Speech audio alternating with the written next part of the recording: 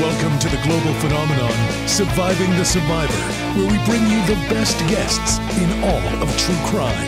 This is a STS special, Surviving My Biggest Case. Here's your host, Emmy Award-winning journalist, Joel Waldman. What's up, STS Nation, and welcome to another episode of Surviving the Survivor, the podcast that promises to bring you the very best guests in all of true crime. And tonight, we bring you an STS special called Surviving My Biggest Case.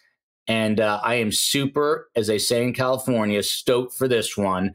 You might recognize the face. He's been on before. Our best guest is retired FBI agent Gregg McCrary. He entered on duty as a special agent with the FBI back on December 1st, 1969. He probably doesn't like to hear this, but I say it every time. I was about 5 months old back then. He's been associated with the National Center for the Analysis of Violent Crime since its inception in 1985.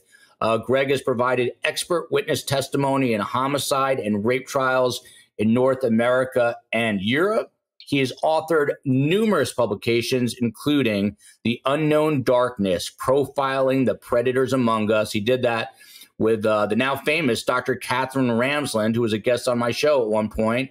And Gregg was also a contributing author to the FBI's Crime Classification Manual. There are few investigators left who have the makeup, the fabric of retired agent Gregg McCrary. Gregg, thank you so much for joining us.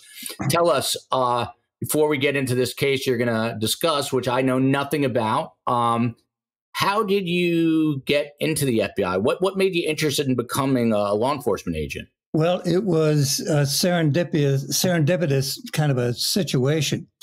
And actually, I do find out when I talk to people that it's kind of circumstances. In other words, there are those people who said, hey, I always wanted to be a doctor or a lawyer or whatever. Now I am one. But that's the exception, not the rule. I think the rule is you just meet somebody, paths cross, an opportunity opens up and so forth. And that's really the way it was for me. I was out of college. I was working. I met an agent who began to recruit me. And I thought, well, I'm not sure what the FBI would want with me necessarily, but it sounds kind of cool. So why not? Let's apply and see what happens. And it was then what it is now. You owe them 3 years if you get the appointment as an agent. Now, I think that's when I think they get their money's back in their investment in you for recruiting and training. And I thought, well, I can do anything for 3 years. If I don't like it, I'll move along. And instead of quitting after 3 years, I quit after over 25. So it turned into a career. And what do you think? Kind of what other direction were you heading in? In other words, if you didn't meet this guy who was trying to recruit you, what would you have done with your life? I wasn't really sure. I was out. Actually, I was teaching school and coaching some sports at the time, and I wasn't really sure. I was pretty sure I didn't want to continue with that, but wasn't sure. And then this just came along. So, there you go. So. It's interesting you say that. My father, who just passed recently, always said, have goals, have a plan. I never had any plan. My sister, she became a doctor in 6 years. She was a doctor. She went to college for 2, medical school for 4. I've always been the black sheep, Gregg, but I'm still. No. Yeah. I think what you have to do, I mean, that's good for those people. Great. They had a plan. They worked it. It worked out terrific. Yeah. But I think really you have to be willing to set aside occasionally in a position to set aside the plan you had for your life for the life that's waiting for you. I think that's very well put. So not only do you get into the FBI, but you become one of the more heralded agents. You're involved in so many different things. What were those first couple of years like for you in the agency, and how was it so different? Back in '69, obviously technology has changed a ton, but were you doing a lot of like gumshoe leather investigating back then? Yeah, absolutely. I was a field agent, or as we call a brick agent. You're actually hitting the bricks out there doing the day-to-day work. I was first assigned to Detroit. There I say I worked disorganized crime. By that I mean bank robberies, kidnappings, extortions, that sort of thing. And then was transferred to the New York office in Manhattan, and there I worked organized crime, the typical, what you think of, the mafia, the LCN, La Cosa Nostra, for a number of years. And then I had a couple of other assignments. I worked upstate New York for a while, and then I was out in Idaho doing work against the Aryan nations, the white supremacists out there. And then eventually was recruited, transferred, and promoted to the FBI Academy in the Behavioral Science Unit. And that was in the 1980s when the profiling program was in its early stages. We were still trying to,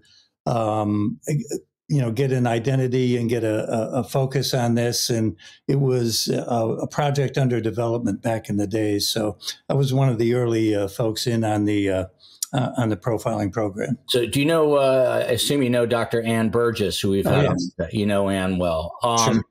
And that's interesting because you were an agent first, because I know some agents and investigators kind of take issue with some profilers and vice versa, just thinking that maybe it's, somewhat of more, I guess, lack of a better term, a pseudoscience as opposed to investigators who are like really following evidence. But how big an impact do you think profiling has had on the agency? It's had a large impact. I mean, when I was down there were 7 to 12 of us, maybe max. And now there's like 40 agents doing it. And it's very specialized, very compartmentalized. They have different BAUs, BAU 1, 2, 3, 4, 5, adult crimes, child crimes, threat assessment, domestic terrorism, foreign terrorism. They have it all kind of divided into its specialties. But, the point, what I say about profiling, it's misunderstood a lot. The typical profiling case, say if you were an investigator, detective, and you had a case and I said, well, you're looking for a white guy in his 30s with this kind of a criminal history or background or, whatever I might say.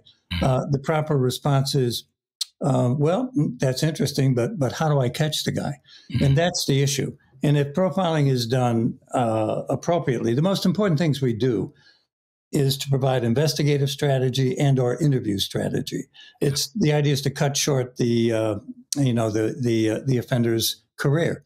And that comes from experience. In other words, I think to be a credible profiler, you got to have a lot of street time out there conducting interviews. Who am I to go in and tell a police officer how best to do an interview if I've never done one or I've only done a handful? You got to have the experience. And the same with investigations. I mean, to come in and make credible suggestions as far as investigative strategy, that only comes from having done a lot of investigations. So I think the street work, you got to earn your bones, I think, to be credible in the field. Well, that's interesting because I just interviewed former FBI agent, now retired, Johnny Grusing, who, by the way, played college basketball at Texas Tech. And he told me about the hunt for Scott Kimball, who is a serial killer out of Denver.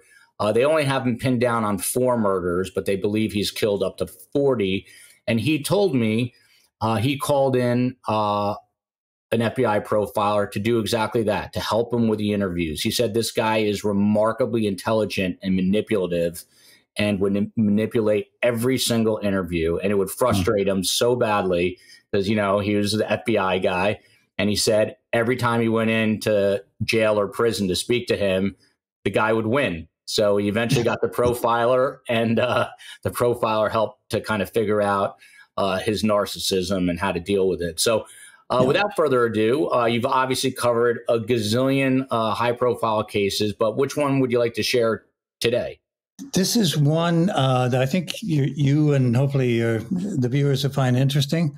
Rather than give you the overview, I think I'll just jump into it. You're going to see it's a little bit different than the typical profiling case, but it's another example of some of the services we can offer. So let me just jump into the case and begin talking about the individual cases and then how this sort of came together. And feel free to jump in, ask any questions you might Will do. Want along the way. So it started, actually I could start anywhere, but I'm going to start sort of chronologically.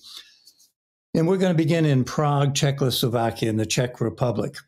And it was September 14th, 1990. a young woman named Blanka Bakova. She was out with her friends having drinks at Wenceslas Square, which is the Tony neighborhood in Prague. Years ago, used to be an old horse market, but now it's littered with BMWs, Mercedes, and the occasional Lamborghini. It's just the place to see and be seen there. And they finished their drinks, and her friends were about to leave, and she said no, she was going to stay. And they last saw her talking with an attractive guy, probably around 40 years of age, and which wasn't really unusual for her. But what followed was the next morning, her body was found about 7:30 in the morning along the Vltava River, which runs right through Prague. And it was along the banks of the river. And she was on her back. She had her gray stockings knotted tightly around her neck. She'd been strangled. She'd been stabbed and beaten. Body covered in dirt and leaves and grass. Clothing was missing. She had no identification on her.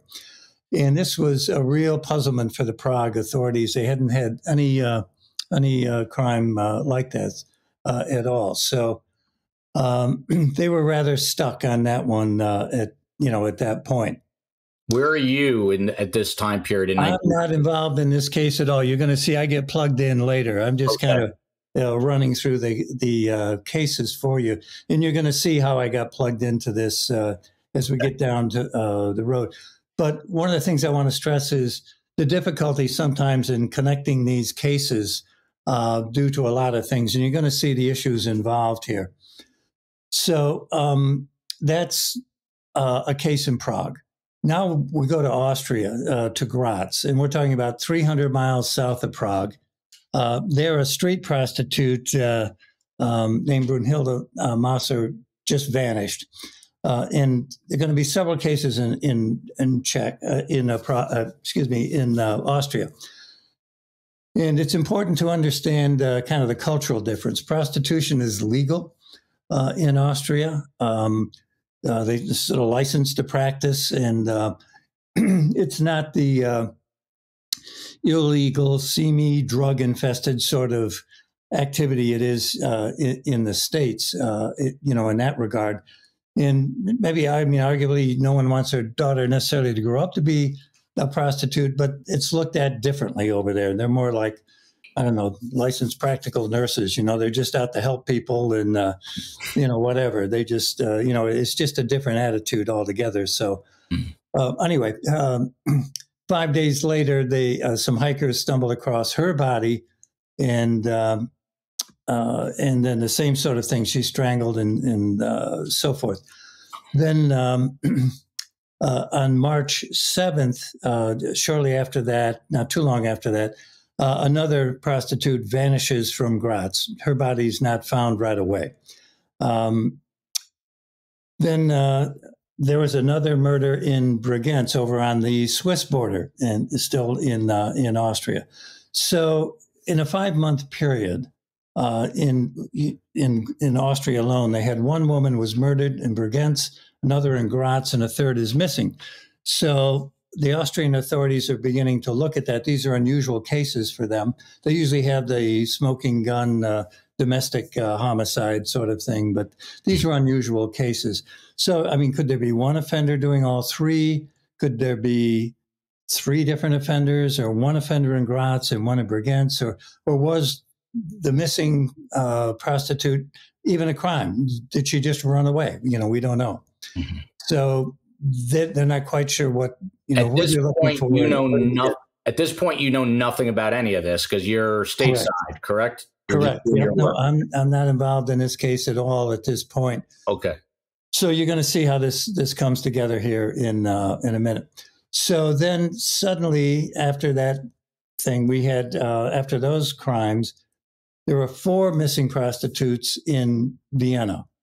Again, Vienna, mellow city, coffee bars, classical music, nice place, one of the crime-free cities in the world.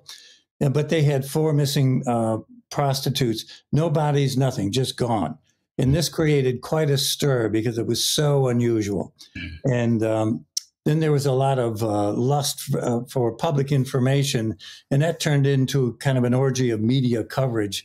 What happened? What's going on? Is there a serial killer? What in the world is going on?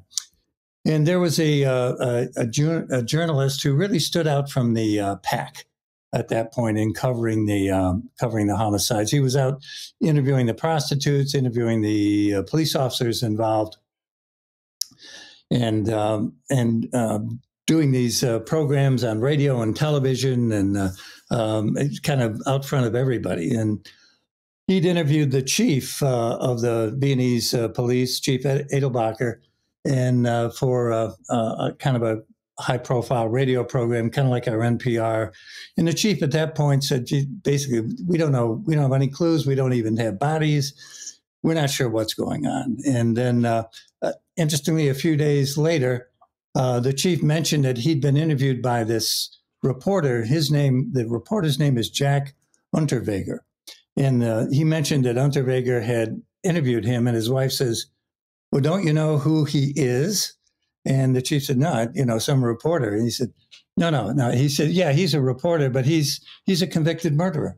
And he's written a couple of books, and he's been paroled, and is a real celebrity in the literati society. He's written books and plays and all of that." So Edelbacher was unaware of that.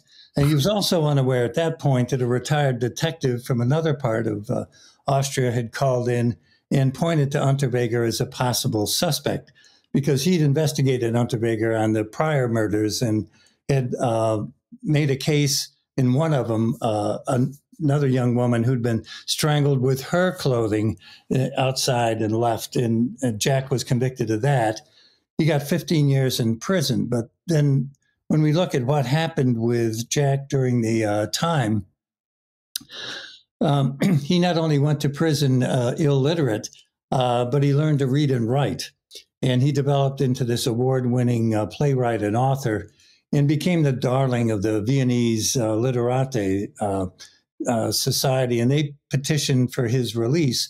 And then there began to be a lot of public pressure and stuff to get him out of prison. He'd been rehabilitated through the arts and all of that. How long had he served, this Jack? He'd served 15 years in prison for the murder he'd done. 15 years of a life sentence. Wow. Okay. So now he's out, and he's writing and doing all this stuff. And he's living large. He's making a lot of money. He's going to book signings and play openings, and working as this in the media as a consultant. He's writing and doing TV and radio. He's kind of a freelancer out there doing a lot of this stuff. And he's also quite the womanizer. I mean, when you get into Jack, a friend of his says, and he was going to all the high-class bars and all of this, restaurants around Graz. A friend of his acquaintance used to pal around with said Jack would walk into a bar and all the women's underwear would just hit the floor. He said Jack was screwing all of Austria. So he was this, And he was convicted of one homicide? One homicide. They had a second they thought he might be good for, but they couldn't make the case. They didn't have the evidence. Wow. So anyway, there was Jack. He was out doing all this stuff. So the police began to have an interest in Jack as a potential suspect. They put a little surveillance on him, but he wasn't doing anything suspicious. They found him just doing what I'm talking about, going to the bars and restaurants and hanging out with the literati, people, and doing that stuff. So they kind of dismissed him as as a suspect in the thing. Mm-hmm. And he came back and he interviewed Edelbacher a second time on June 10th of 91. And he told him he was about to go to L.A. And to do a story on prostitution in the States. And he asked the chief if the chief had any contacts in the LAPD. He didn't necessarily, but Jack went off. He was in L.A. for 5 weeks. And he returned after 5 weeks in L.A. to find the investigation was, picking up and beginning to close in on him a little bit as they were doing more searches, and they're getting some different information and getting a little more interested. They're kind of reviving their interest in him as a suspect. But let's look at the LA thing for a minute. So Jack arrived in LA, and the 5 weeks there, he did do a story on prostitution. And what he did is he went to the LAPD, introduced himself as a journalist. He got a ride-along from the PD. They extended the courtesy they do to foreign journalists. They gave him a ride-along. And Jack was a little bit disingenuous with the cops. He was telling them that he was actually doing a writing for a police magazine, because police in Austria didn't have a lot of experience, or as much as the LA cops, especially in sex crimes and prostitution and those sorts of things. And so he kind of enamored himself a little bit to the PD, and they gave him a ride-along and showed him where all the prostitutes were working and explained how it worked and so forth. So this is already a wild story. I mean, this is like a Bond movie minus. Right, exactly. Because they're thinking, the cops are kind of dismissing. I mean, they're saying, wait a minute, how could Jack? I mean, Jack is living this great life. What are the chances he's going to risk it all by going around and murdering prostitutes? I mean, what are the chances? I mean, he's having sex with all these women anyway. I mean, yeah. What was it? What was it in Austria? I didn't mean to interrupt, but I did. But what was it in Austria that was starting to make authorities there a little suspicious of him? Was it just his past? Well, the past to a degree, but they also began doing more interviews, finding that he had had some suspicious contacts with hookers who felt uneasy and uncomfortable about him. Others talked about how he liked to handcuff them, and the victims had all shown restraints on their wrists, and how he liked to kind of strangle them a little bit, but not a lot. And, so some of the behavior was, was parallel to what they'd seen in the homicides. And they began to, take a closer look at him at that point. So, and they brought Jack in and told him he was a suspect, and they wanted his alibis. So where was he during the times? Now, meanwhile, they'd begin to look also at these other murders, not just the ones in Vienna, but the ones in the other places around Austria. Anyway, at that point, so he gave them some of his diaries and some of his travels, although he couldn't explain everything. But they did conduct a search warrant. They got enough not to arrest, but to do a search warrant. And they got a lot of his travel receipts and stuff, because he was getting paid, reimbursed for travel for some of his freelancing, but he had to keep receipts. So they got all these receipts, and then they were able to actually place him in the places where these murders occurred when they occurred. And then they found, for example, that he was in Prague in September. So they contacted the Prague authorities. And did they have any suspicious or unsolved murders? And yes, exactly the night that Jack was in town, they got the Blakova murder. So then, of course, they reached out to LA PD and said, during that 5 weeks, do you have any suspicious murders? And they said, yeah, we've got 3 prostitutes that were murdered, that we linked them together, but we can't link them to any other crime, and we have no suspects.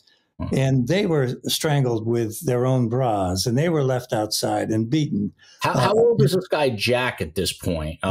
What's he look like? What's this guy? He's about 40 years old. He's not a big guy, but very dapper. Not a big imposing figure, but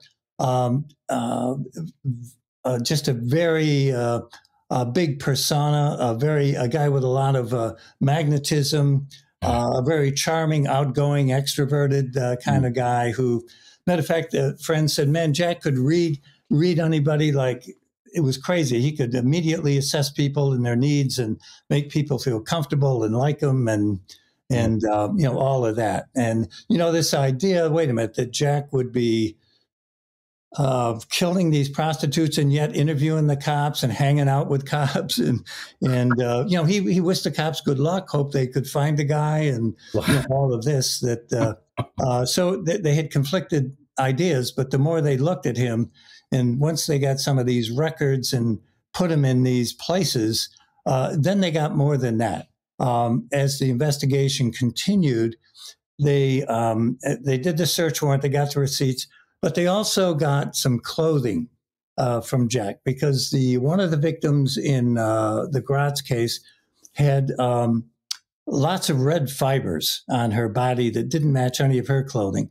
And they got a red scarf out of Jack's closet. And they took that, they submitted that to a laboratory at the University of Bern in Switzerland. And they matched the fibers from that scarf to the fibers on the victim's body. They also got a VW that Jack had been driving when he was in Prague, searched that. They got blonde hair out of that, sent that to the lab in Switzerland. They did a DNA match to that hair to the victim in Prague. So now, at this point, it's really lining up, and they get a warrant for Jack. And they hit his apartment with a SWAT team, and he's gone. He felt the pressure. He fled, and he'd gone to Switzerland and then to France, and then he'd taken his 18-year-old girlfriend with him. He had a girlfriend that he had with him at the time. And I'm sorry about the phone in the back. All right. No worries. Sorry about that. So Jack, he fled to, he was with Bianca, and she wanted to go to Miami. Why? Because she'd seen the TV show Miami Vice and thought it looked cool. So Miami it was. So they go to Miami. They got $1,200. They get a cheap apartment. And of course, Jack, being the kind of psychopathic guy he is, he doesn't work. He puts his girlfriend, his 18-year-old girlfriend, out dancing at a strip bar, dancing at a topless bar out there. So she's making some money. They're trying, and meanwhile, he's calling back into Austria and trying to cut a deal. If you drop the warrant, I'll come back. I can explain everything. Well, they're not going to drop the warrant. But there's conflict now. He has a lot of supporters in the media, in the public, who said, this is just the cops. They can't find the real killer. They're trying to pin it on Jack because they don't like Jack because he survived. He's a survivor. He's a guy that's proof of the redemptive power of the arts, and they don't like that, and they're just trying to pin it on Jack. Plus, he's getting all the women, and they're jealous. But yeah, exactly. So anyway, this was kind of the dynamic that was going on at the time. So anyway, he was also getting money from a female acquaintance in Austria, and she worked for one of these media companies. He'd been having an affair with her. And he'd been sending her, she'd been sending him money and so forth. And she kind of ran out and she went to her boss, who was in charge of this media company, and explained what was going on, and said that he or the company, could they have money to support him while he was being persecuted, and it was a witch hunt and all this. And he said, oh yeah, sure, I can send some money. Well, the reality was he hated Jack. He didn't like Jack at all. And so he informed the Austrian authorities what was going on, and that that Jack was actually in Miami, which is the first time the authorities had any idea where he was. And that he was in a position to send Jack some money at this money exchange place in Miami Beach. And he was willing to sort of set Jack up if they were interested, and of course they were quite interested in doing that. But this was all breaking very quickly. So the Austrian authorities contacted Miami PD, said, "Hey, we got a warrant for this guy. He's going to be picking up money. Can you arrest him?" And they said, "We'd love to, but we can't.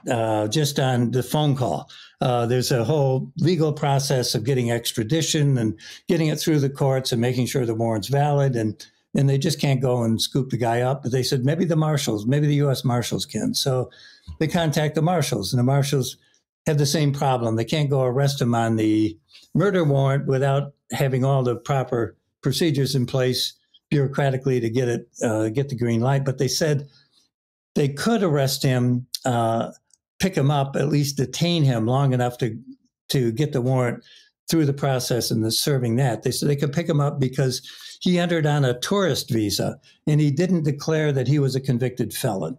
So that would give them a reason to go scoop him up.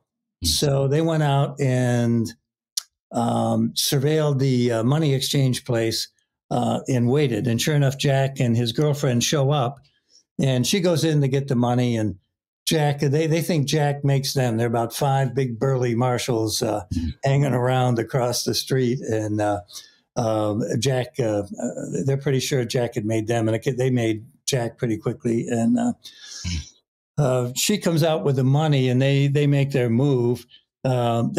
One marshal grabs her. She doesn't run. She has no idea really what's going on.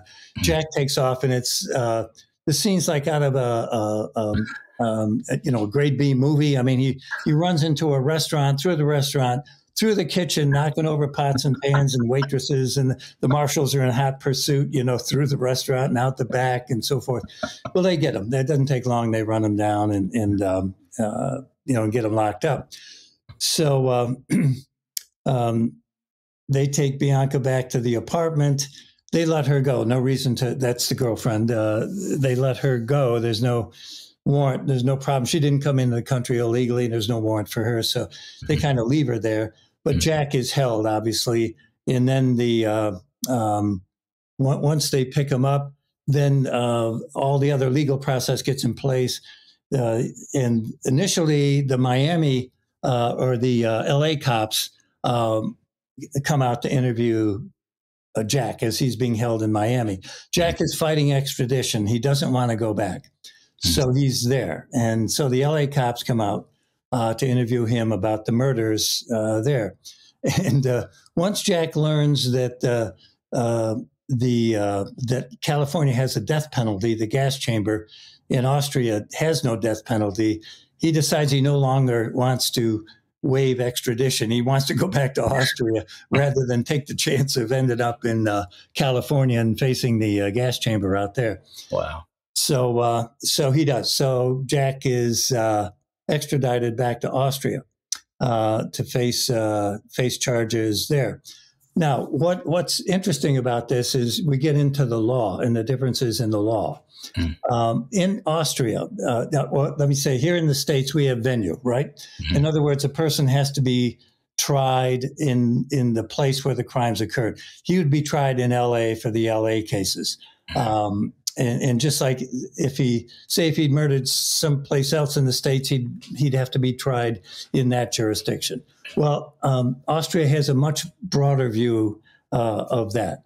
Their law is that an Austrian citizen can be tried for a crime no matter where he commits it in the Austrian courts. In other words, the Austrian courts can hold an Austrian citizen responsible for his crimes wherever he commits them. So they could take the LA cases, they could take the Austrian cases, obviously, as well as the Prague case. And he could be tried for all 11 of these homicides in Austria. So everybody agrees, at least from the law enforcement side, that's a good deal. Wow. So they decide they're going to charge Jack with all of the crimes in Austria. So it's at this point I first get involved. Now, I didn't know any of that when I first got involved. I got a call from our legal attaché in Vienna. We call legat or legal attaché.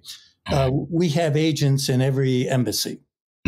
And the idea is to liaison with the foreign governments when we have international crimes so that we can, further the liaison and the cooperation and work collaboratively on any matters of mutual interest. So anyway, I get a call from our legat in Vienna, and he says, hey, they've got a serial murder case here. They think first one they've ever had, and they're looking for all the help they can get. and they think they've got the right guy, the cases, but they want to know if there's anything we could do to be helpful.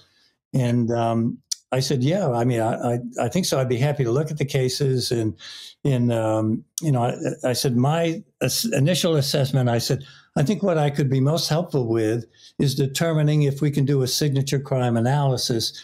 In other words, can we link these crimes together based on the behavioral and physical evidence? And where are you physically at this point? I'm at Quantico in the behavioral science unit. Yep. Okay. And so that's what they call. We've got the expertise in serial murder in the behavioral science unit there. So I say, yeah, have them come over. They send their 2 lead investigators over with all the cases. I spend 2 weeks with them. And I say, have them separate the case files from the suspect. I said, I want to start this like a profiling project from the ground up. I don't want to know anything about the suspect. I want to start with the cases, look at all the cases, see if I think there's a common link between them. And then I can, quote unquote, profile the offender. We can overlay the profile on their suspect. Is he a good fit or not? And then, we'll just see where this goes. So they came over. Let me stop you there for 1 sec, just so I make sure I understand this. So in other words, you want to just know who these victims are, how they were murdered, where they were murdered, the method of murder, all that, and see what links all of these murders together without even knowing. You didn't want to know anything about the guy who may have perpetrated the crime. That's right. I didn't want to bias my analysis. I wanted to be as objective as possible.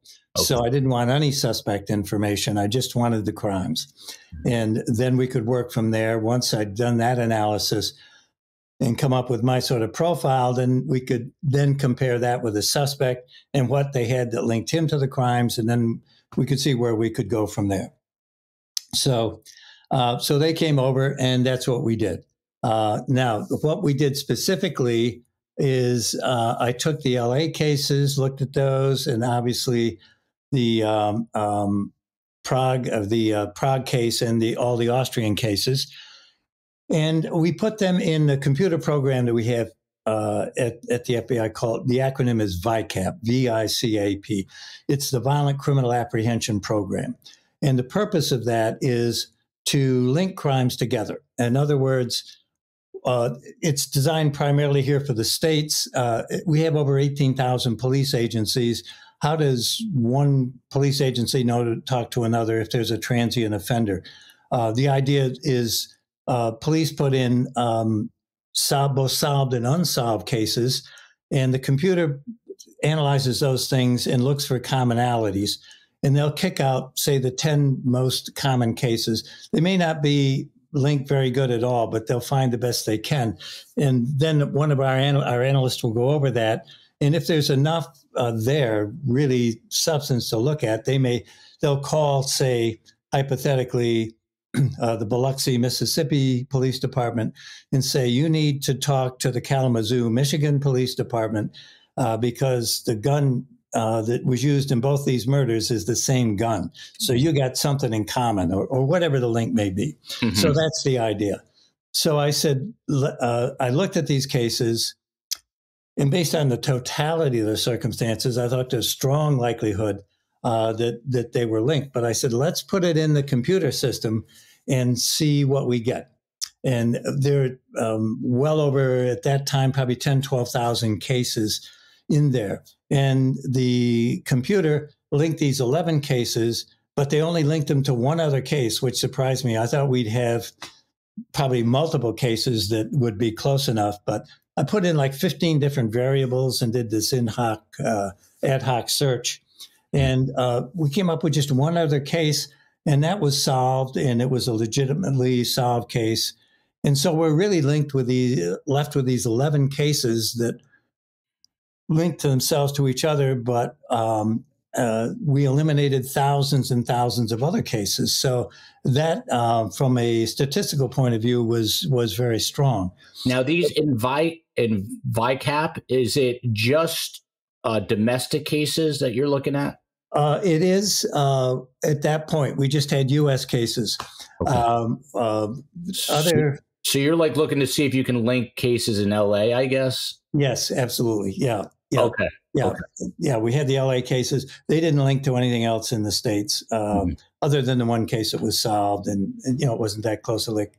Anyway, well, now there's more going on in the lab that's linking these cases together.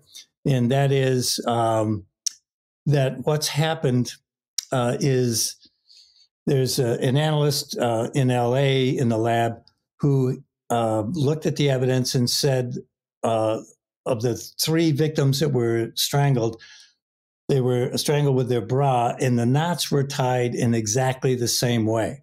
So that's a piece of behavioral evidence, if you will, or circumstantial evidence, behavioral evidence that linked them together. They were tied in an intricate knot, but all the same way. Well, then they compared those knots with the ones that they had in Austria, and they were tied in the same way. So now this is really coming together as far as being able to link these cases together. So what I did, I wrote a report, a signature crime analysis as to why these crimes were linked. I didn't mention anything about a suspect, anything about that. This was just a crime analysis. And I linked these crimes together. And this is what we call a signature crime analysis. And of course, the trick is then that we had to then, once we got to trial, to show why Jack would be a good suspect, in the case. But that was a little bit beyond, what I was tasked to do. So I submitted the report, and this thing then went to trial in Austria. So I went over to testify. I testified in the trial, and based on that signature crime report. Now, what was also interesting about the different legal system is I called a legat. I said, "Hey, I'm coming over. Make sure I have time to meet with the prosecutor," which is what we do here in the States all the time, to prepare my testimony. Make sure they're going to ask me the right questions so that I can, get out the answers that I want to get out. Well, I found that I was told by the legat in Vienna that that's not going to happen. That's illegal. They don't do that in Austria. In other words, no one gets an advance crack at any witness until you get on the stand. So it's quite different than our system here. It's also different because it's an inquisitional system rather than an adversarial system. In other words, they have a jury, but they have 3 judges. So there are 3 judges on the stand. And the questioning begins with the judges, which is, quite different than here in the States. It goes from the judges to the prosecutor to the defense attorney, and then maybe redirect or recross or whatever. So anyway, I show up. I'm toward the end of the trial, as they want to get all the evidence in on the cases and then have me come in and link these cases together through the analysis. How many murders at this point, when he goes to trial, how many murders is he being charged with? 11. 11. Okay. 11. Yeah. He's got the 3 in LA, the 1 in Prague, and then 7 in Austria. Wow. Okay. So my job was twofold: educate the jury about the signature aspect of crime analysis, and then obviously specifically how these crimes were linked. So I did. I explained the methodology, how I used the VICAP system, and how that linked the cases together statistically, and we eliminated thousands of other cases, and then how the knots were tied all the same way, and all these variables that linked these cases together, but excluded thousands of other cases, and basically why I thought these cases were linked together. So then on cross-exam, it was interesting. They tried their best to obviously undermine my testimony. And for example, they said, well, wait a minute, there are differences here. The U.S. victims were strangled with their bras, but none of the European victims were strangled with their bras. And my answer to that was that was because the prostitutes and European victims didn't wear bras, but they were strangled with their own undergarments. So that was the the consistency was the victims were each strangled with their own undergarments, whether it was a bra. Were the knots still the same? Were the knots always? Yeah, the knots were always the same. Yeah. Wow. So that's very compelling evidence. And then the other thing that didn't go well, I don't think, for the defense was, and they were going along the line of that Jack was having consensual sex with all these women, and why in the world would he be going to prostitutes when he, didn't have to? And they said, have you ever had a case like this, where a guy was having consensual sex and then went out and killed prostitutes at the same time? And, it's an example that, there's that adage among lawyers anyway, that, you never ask a question you don't know the answer to. Well, they'd asked me the question, and I said, oh, yeah, absolutely. I had a case very, very much like this. And this was a case of Rochester. I said, yeah, the serial killer there had done murders, had done 15 years in prison, came out and murdered 11 prostitutes. All the time he was married and had a girlfriend, having a lot of consensual sex. So, yeah, I mean, these things happen. It's not, not that. Let's just pause there for 1 second, just so people understand this a little bit better. Yeah. Going inside the killer's mind, like this guy, Jack Unterweger, it's not about the sex, right? So what, for him, what was it all about? It's about the anger. He's just angry at women. He was diagnosed correctly by the prison authorities in Austria way back at the beginning as a sexual psychopath. Hated women, and his mother was a prostitute. How much that had to do with it, we can talk. But he hated women. He hated the sexual aspect. You talk about anger, the strangling of these victims. For example, in L.A., one victim, her neck, the circumference was 6 inches. Once, he'd strangled her. 6, 7, and 9 inches. That's how tight and how tightly he'd strangled, how much force he'd used, how much anger. They'd been beaten and stabbed, and clearly he was. And again, I apologize for no worries. The phone in the background. Would he stab them first and then strangle? Was it always the same MO? It was beaten, stabbed, and strangled. And it's hard to know the exact sequence. It looked like he may have strangled them first because there didn't seem to be a lot of defense wounds. There were some, but he may have beaten and strangled them and then done some stabbing, at the end. So that's pretty much what it looked like. Did you ever interview him? Well, no, I didn't. And I wanted to. And let me just finish the story quickly. We're getting near the end here, but during the break, there's a morning break in my testimony, and much to my surprise, Jack kind of bolted up. He was sitting off to my left behind me, and he kind of jumped out of the chair and came up and wanted to correct my testimony, being who Jack was. He said that first murder he'd been convicted for, the victim, Margaret Schaefer, he said that was not a sexual homicide. And I said, oh, that one wasn't. And then are you telling me the others were? And then he realized he'd kind of walked himself into a trap there with that question. And by then the guards had grabbed him and pulled him back. Yeah. Obviously he wasn't supposed to be up there talking to me about my testimony. Anyway, so Jack was ultimately convicted of 9 of the 11, which I thought was a very good verdict. I say a good verdict. The 2 that the jury didn't convict him on were 2 of the Austrian cases where there were just skeletal remains, and we couldn't say for sure they had died of ligature strangulation, even though their clothing was tied in a knot and was near the body. It couldn't be proved conclusively that they died of manual strangulation or ligature strangulation. So they gave him a pass on the 2. But I felt vindicated because the signature crime analysis worked. They linked the Prague crime, the LA crimes, and 5 of the 7 Austrian crimes together. Now, Jack, within 6 hours of being convicted, Jack hung himself in his cell, committed suicide. And he tied the knot in the same way that he had tied the other knots. And some say that that was his best murder of all.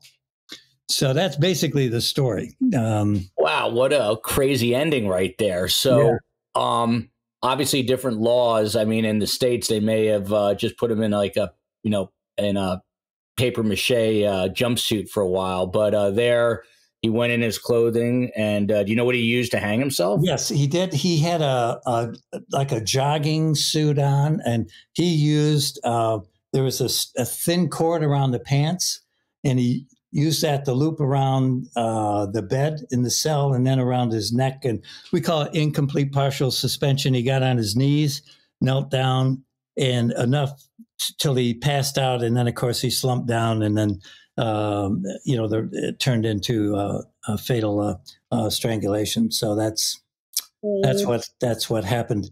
Kind of the moral of the story, when I tell the story, I say, Jack's an example of what you get. Or I could ask the hypothetical question, what do you get when you educate a psychopath? The answer is you get an educated psychopath. Not redeemable. So wow. Do you believe that he killed more than the 11 that are out there? Yeah. We had journal articles that he kept, and he was talking about Romania. And we could never link him directly to any murders in Romania at the time, but we think there were more. But the 11 were the ones we had, really good evidence on. That I suspect he did others as well. Yeah.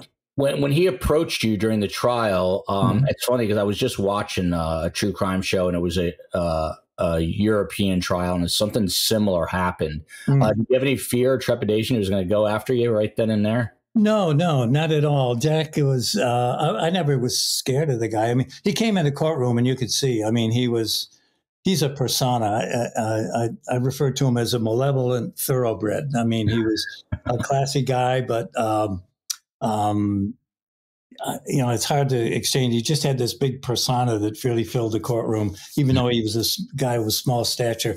Yeah. But being the narcissistic psychopath he was just coming up to explain how my testimony was wrong. Correct me.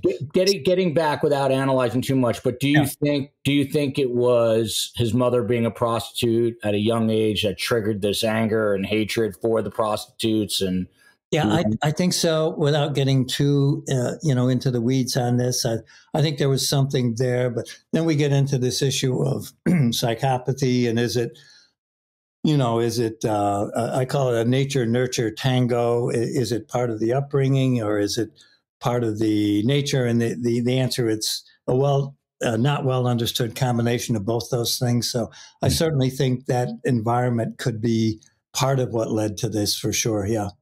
And I guess my final question, if he did not hang himself that day and somehow got out of prison, you think he would have definitely been a repeat offender? I think so. I think he would have been much more cautious.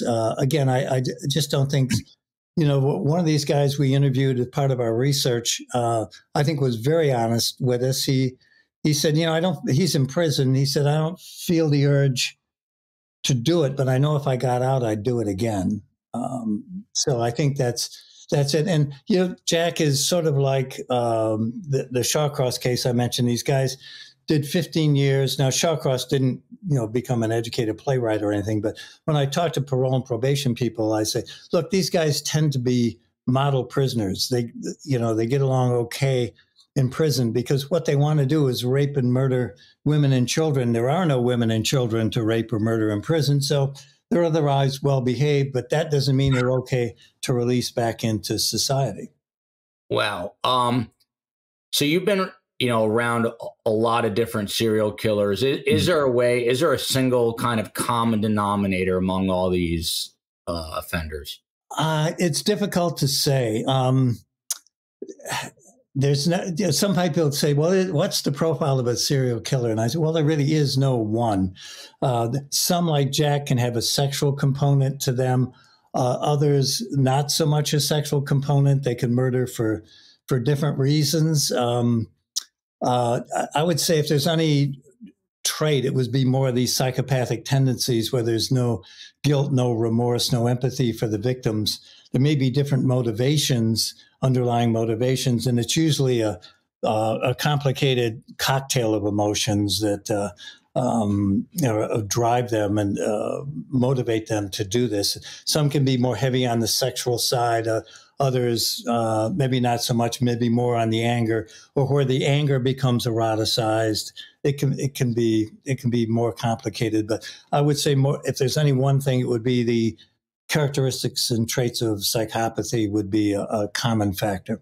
And I presume that he hanged himself not because he felt empathy or remorse for his victims, but he felt sorry for himself that he was now stuck in prison. Yeah, it was, if I may say so bluntly, it's the last fuck you to society. He wasn't going to let us control the rest of his life. That's the only thing he had left that he had control over, and he took it. Wasn't going to give it to us. Wasn't going to give us the privilege of knowing he's rotting away in prison. How'd you feel that moment when you got that news?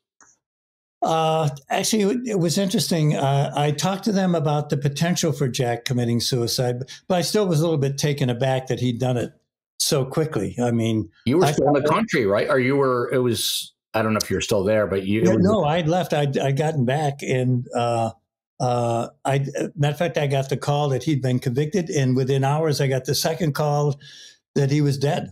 In which I thought he might try appeals, or he might, try to, worm his way out of this somehow legally. And then maybe if there was no chance, he might do that. But to do it within 6 hours, I was surprised at that. Yeah. Wow. You just witnessed an STS special called Surviving My Biggest Case with our best guest, Agent Gregg McCrary, retired from the FBI, but he started there as a special agent on December 1st, 1969. He's been associated with the National Center for the Analysis of Violent Crime, otherwise known as the NCAVC, since its inception in '85. And as you heard, he's given witness testimony in homicide and rape trials in North America and Europe. And he's the author of The Unknown Darkness, Profiling the Predators Among Us. More importantly, he is a interesting, cool man, and appreciate you coming on the show, Greg. We'll get you back on soon enough. And thank you for your service to the country. You're very welcome. Thanks for the opportunity, and thanks for the opportunity of being on. Hope you enjoyed it. Love you, America. Love you, Virginia. Love you, LA. Love you, Austria, and everywhere far in between.